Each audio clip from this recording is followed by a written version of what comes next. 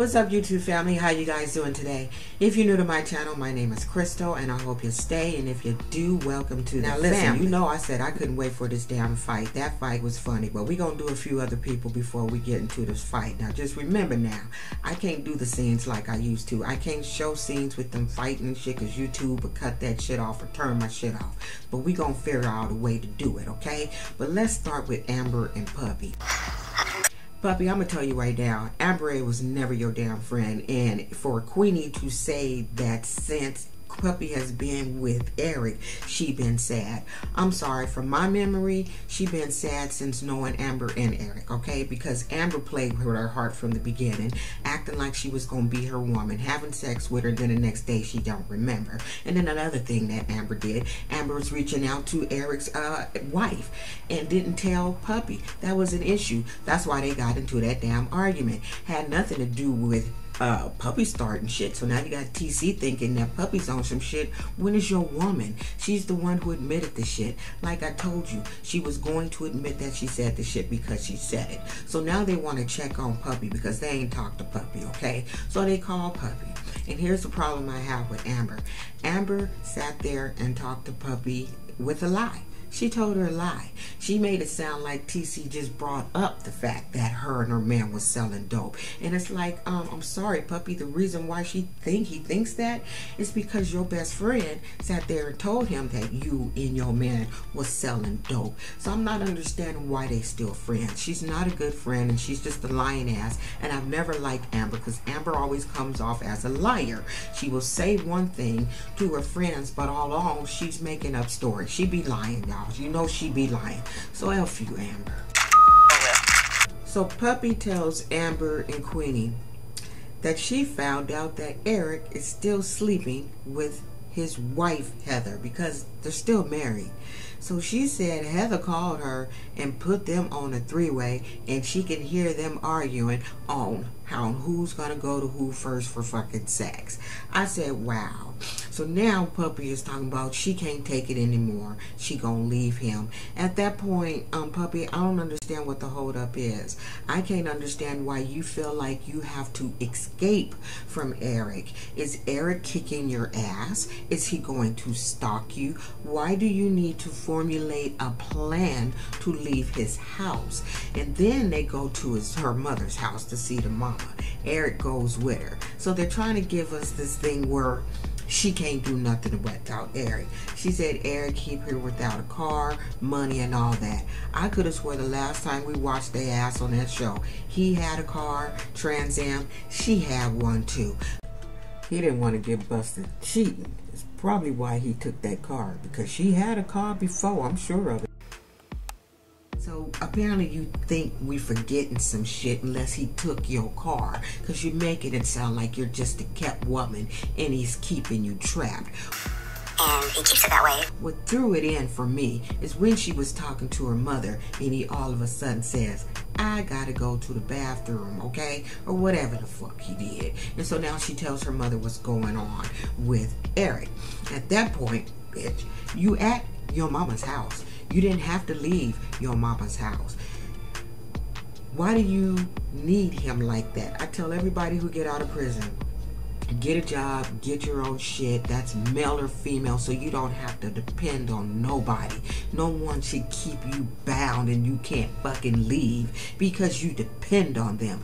I've been there before, so that's why I'm saying that shit. But at this point, like I said, why do she feel like she has to escape from Eric? Motherfucker, just leave. And if he do some shit, call the police. That's all you gotta do. Amber come pick you up. She help you do everything else. Just tell Amber you want to leave. I heard she about it. Her and Queenie could just come get your shit and take you to your mama's house. I feel like it's simple. I don't understand why we going through all this in the first damn place, because it seems pretty simple to me. We gotta go. It's that time. So let's just move on to Chance and Taylor. So Chance finally had a conversation with Taylor that his son was coming and that she bought him a damn plane ticket. But of course, this is where the conversation gets interesting to me. This motherfucker sat there and told her he don't have to tell her shit until they get married. I'm like, I'm sorry, you're living in my house, you with my kids, we're having a baby. That shit needs to be happening right now. So I'm glad Taylor was like, you know what, if you ain't gonna be tripping like you tripping, we just won't get married. Taylor shouldn't marry him because he don't respect her. But like I said, I think they're playing around and just playing games. I really do. I think they're making up their story. Whatever. So let's just skip all that and let's go to this damn dinner. So he take everybody out to this expensive dinner. Now Taylor said she was just gonna let it go for the moment since this is his first time being with his son and he don't do that too often. But here's the problem I'm having. When they first came on, all his credit cards was maxed out, right? He had like $400 on a credit card. He did not have no money, struggling to pay his bills, paying half on a bill. But then yet he goes out and buy this this washer. Where is he getting the money from, y'all? Is he getting other credit cards? So then they sit here and they ordering all this food. And then at the end of the day, they didn't even have the money to pay for this food. They pulling out all kind of credit cards to see what's on the credit card to pay for the food. Now, if I know I got a problem with my credit card, I'm gonna make sure I check this shit before going to the restaurant so that I'm not embarrassed. So now the son's just looking at him all side-eyed like, these motherfuckers are broke.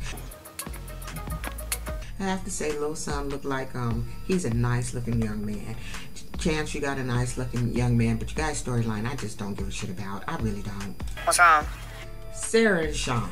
So they finally had their little talk, and it seemed like they on the same page and coming to an understanding and shit. He said he gonna do right and try to help out more, and he kind of understand where she coming from. But now she want to go to the doctor's office and get her titties done, because she said she had working titties. She had these babies sucking on her titties, so they was working titties. So she said she ain't got no more titties no more. So she's going to get her shit done. And in the middle of the damn appointment, she get a phone call from her baby daddy. Okay, her baby daddy wanting to see the child, seeing when they can get together. Now remind you, y'all, he just got out of rehab. He said he doing good. He's on a straight and narrow. It ain't long enough for me. I'm like, I need to see a good 6 months from you, maybe a year, before I fucking even tell my daughter about you, because it's been 8 years now. Another year won't make a heat of difference. I need to know, because I don't need you coming in and out of my life. Let's give him a chance. But she made the right decision. She said she don't want to tell Sean yet. She'll tell him when she have to, but she needed to tell her mama, because her mama was the one raised her child. So I'm glad that she respects her mama enough to let her know, hey, this is what's going on. What do you feel about it? And like the mama said, she's like, it wouldn't be fair to Abby not to try, but she gonna keep an eye on that shit. And I think they still, in my opinion, should wait, give the, you know, baby daddy another 4 months, make sure his ass is out. But I don't mind her playing games with Sean, because Sean is always playing games with the women. So go for it, girl. Don't tell him shit. Do whatever you need to do, girl. Keep your little secret. I'll keep it for. So let's go to this grand finale with Monique, Derek, the sisters, the clan, the fools, the idiots, the fools, the idiots. That's what they were. Now we can see Elizabeth already came with the rah-rah. Here she is looking like a Muppet Ninja, okay? She got a full face mask on. She ain't got her little wig on. She got on this furry pink thing, okay? I don't know what she was coming to do, but she got this furry shit on her hair. Okay, so they're sitting there going back and forth with Derek. We're not gonna fight no bitch. And you know what? I'm standing where they standing on that one thing.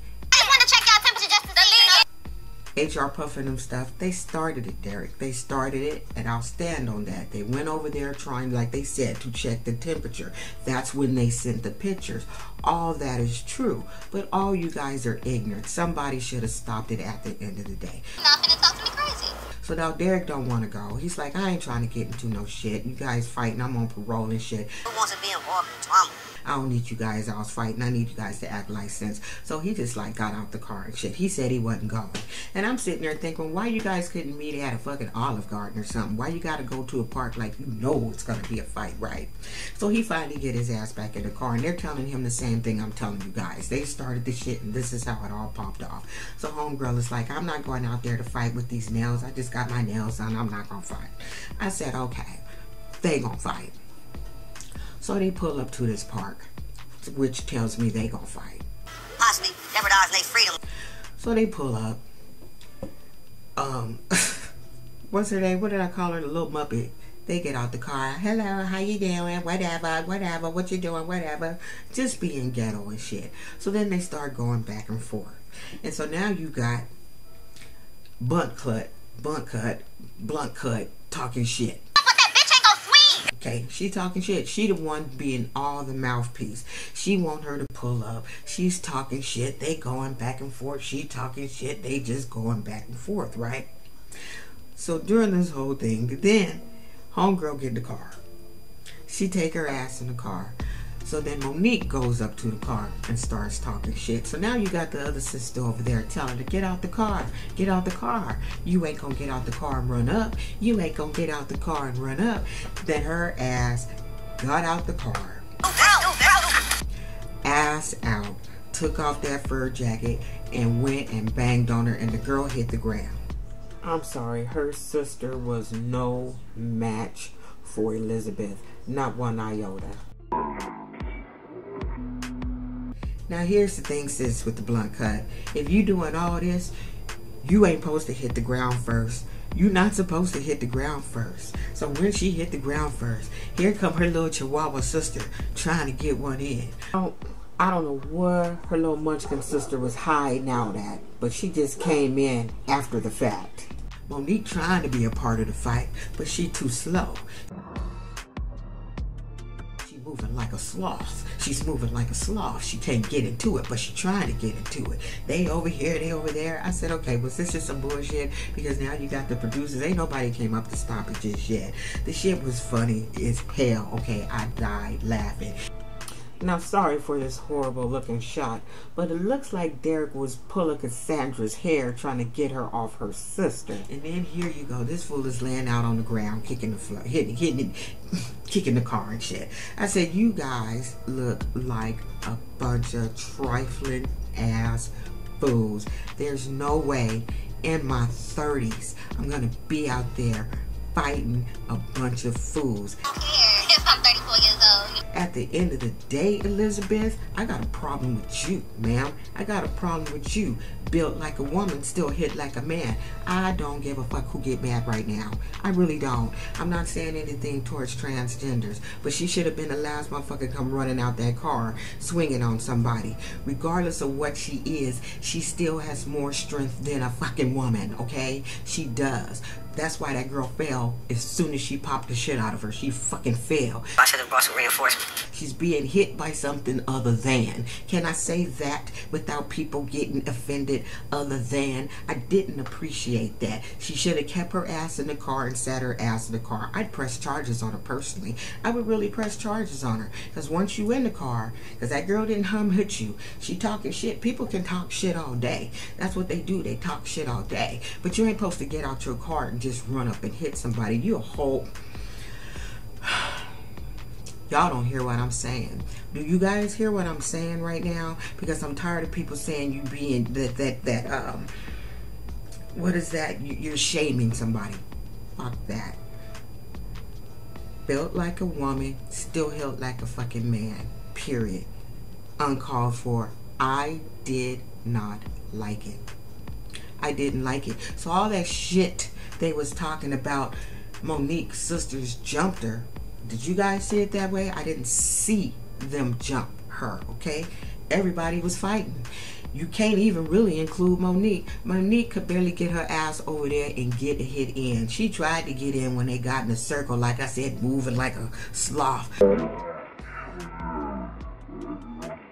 Trying to get that damn arm. She couldn't do shit. She couldn't do a goddamn thing. She couldn't. I didn't like it. I have a problem with that.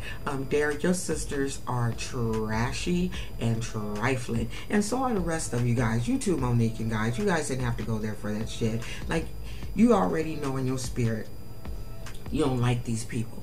So why even try to get along with people that did the most disgusting shit to you? Like, why? I wouldn't even want to be your friend. Once you go that far with arguments and shit, really there's no coming back, and there's always going to be tension. I wouldn't have showed up. So I'm going to say all you guys collectively were trifling, and the one who set it all in motion, Derek knew that shit was gonna happen. He knew that shit was gonna happen. When he was in the car with his sisters, he should have turned that car around and went the other fucking way. Period. Because it wasn't gonna turn out good. It wasn't. Y'all, I was just too through. I was just too through. As funny as it was, I was still annoyed because Elizabeth, you did too much and you went there ready to fight. You was all on the internet talking about they came ready to fight. They came with their wigs on. You the motherfucker who showed up with tennis shoes and a Muppet outfit and a damn full face mask because you didn't want nobody to see you without your look, honey, without your look. And just to be clear, Elizabeth, you got out the car and beat everybody's ass. You didn't get jumped. You went out there. And I'm so glad that they covered that ill-fitted ass of yours. I'm sorry, girl. You did too much, Lizzie. You did too much, Lizzie.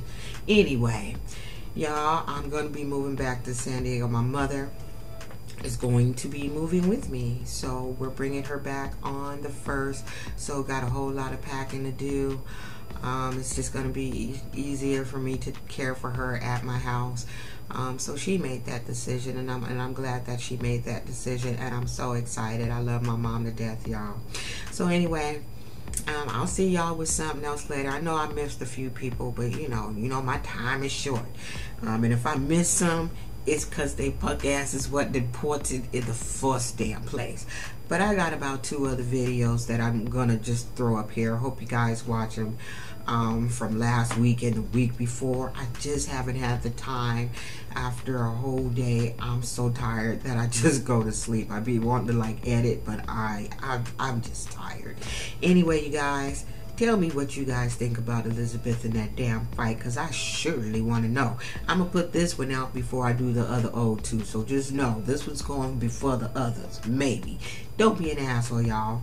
Bye. Let's go.